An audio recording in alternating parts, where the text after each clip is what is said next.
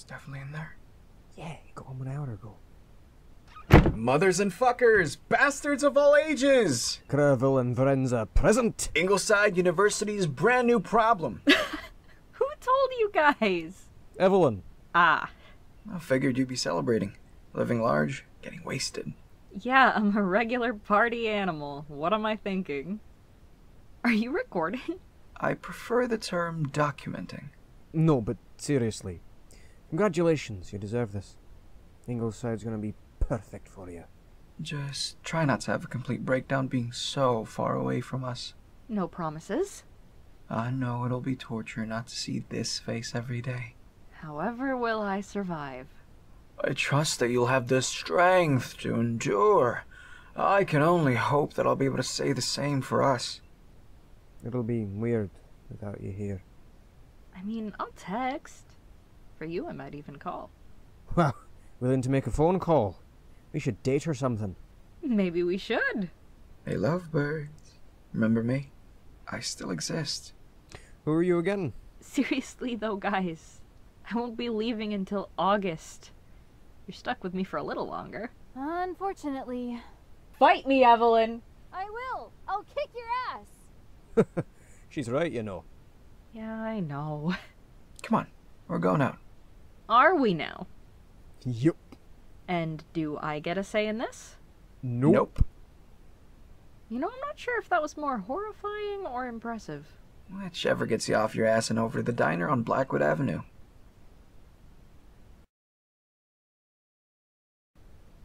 You really don't own anything that's not black, do you? It's a choice. Which earrings do you like better? They're both good. You're not helping. Why are we doing this anyway? You never ask me for fashion advice, and for good reason. 99% of my wardrobe is collared shirts and sweaters. Also, why the camera? So I can go back and watch it next time to get ideas. Tights or knee-high socks? What's up with you? You're putting way too much thought into this. It's not like it's... Oh! No. Oh, I see what's going on here. No, you don't. Shut up. This is a date, isn't it? What? Are you gonna play protective big sister now? Who cares? I do, because that changes everything. Where's that choker with the cameo Old Man Dan got you for your birthday last year? Right here. Now, these socks. They go just above the knee, right? Right. Good. Shoes, I'd say the cargo boots contrast the dress. Hair's good. I suggest a lighter lipstick than normal, so if you two kiss, you don't have to worry about it being super visible on him. Her. Hmm? Her! She's a girl. Well, in that case, so you won't have to worry about it being super visible on her. But honestly, if you have a darker one that doesn't come off easily, knock yourself out. You took that very well. Yeah, of course. I'm not a bigot or a hypocrite, so... Wait, what do you mean? I thought you don't do girls. Well, I don't. Well, since we're coming out, you might as well know.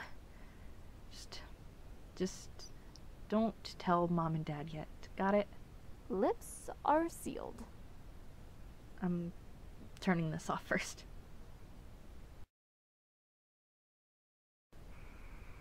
There, see it? Yeah, hate to break it to you, but I'm pretty sure that's a plane, dude. But do you know that it's a plane? He's got a point, you know. We don't know for sure what it is, so by definition that makes it an unidentified flying object. Shit, dude. You're right. I'm gonna miss this, you know. Elliot. No. You're going to Maine, Henry. You're probably busy with your school stuff too. You haven't got much longer for nights like this. Elliot. It may be different, but who says everything's just gonna stop? It's not like I won't visit. Plus, I'm not sure you'd let us get out of these investigations even if we wanted to. And you'll still be able to wake me up at all hours. I'm holding you to that. And what are you three doing? Our best? It's 2 in the morning. I think it's time to pack it in. But, Mom! Inside. Are you staying the night, Henry? Might as well. Gross. Excuse me, I am a delight. We'll be in a bit. Need tell her yet? No. You know she'll be fine with this. It's a big thing. You should have seen me freaking out about how I was gonna tell you guys. I get it. And if you ever want someone there to back you up, you know where to find us. Even though you haven't told us your new name yet. I want to finalize it before I make any announcements. I'm bouncing between two right now. One's gonna end up as the middle name, I'm just not sure which. Well, I'm sure they're both wonderful.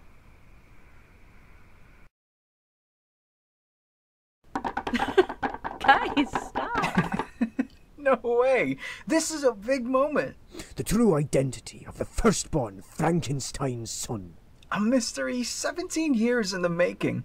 Which, for some reason, has to be revealed at Henry's house. Look, I'm just not ready to drop that bomb on Mom and Dad yet. They've got enough going on. Once Mom feels a little better, then we'll worry about that. Right. Who'd like to do the honors? Boyfriend privilege! Damn it. Always blocked by the boyfriend privilege.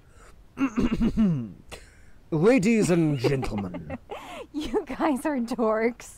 I hereby announce the true name of this man, dearest friend, partner, and brother. Dude, if you don't spit it out, I'm gonna lose it. A secret so well kept that no one dare to so much as whisper. I am literally begging you to just get it over with. The name being Victor Percival Frankenstein. Percival? What? That is the most pretentious thing I've ever heard. And I love it. It really does suit you. Well, figured we already had William Jonas and Evelyn Renata. Might as well keep up the tradition of old-fashioned names. It's fitting, I like it. That is one sexy name if I've ever heard one.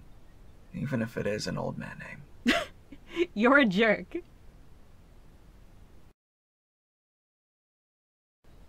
I just don't see why you didn't tell me. You didn't ask. $40 a person, and all you do is walk through 100 exhibits about how the thing was built?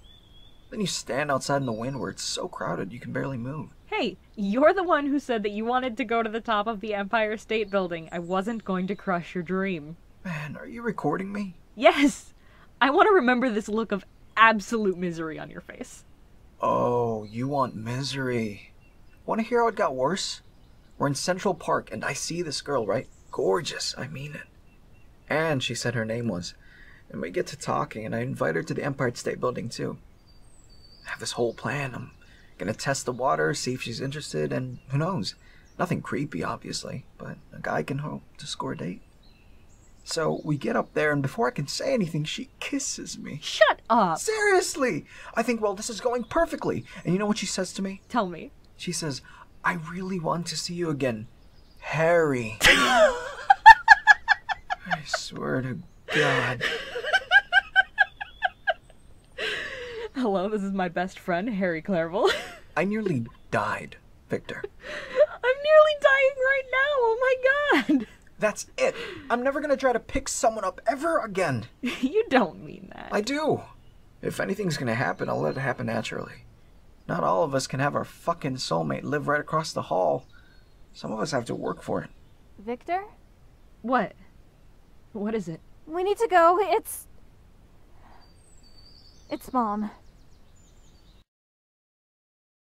There's nothing really noteworthy in any of these. If there were, I'm sure I would have picked up on it a long time ago. It's not exactly the first time I've gone through them. There's nothing to suggest that there was anything else going on behind the scenes. Not that I'd really know what to look for, even if there were. I keep thinking about the woman. What she said. That hers was the last voice Mom heard before she died. What does that mean? What if... Cancer works quickly. Especially if you catch it late. That'd be very convenient for something trying to get rid of someone who is looking into things they shouldn't know about. And if Mom got on the wrong side of this thing that can kill with a glance. When she died, it didn't feel right. I'd always seen my mother as invincible, like every little kid does. I was so convinced that she would be okay. Because she had to be. Mom could beat her cancer because she could beat anything. I believed that even at that age. Then she was gone. And it still didn't sit right with me. I always felt like something about it was wrong. And now, even with what little information I have, I think I might be onto something.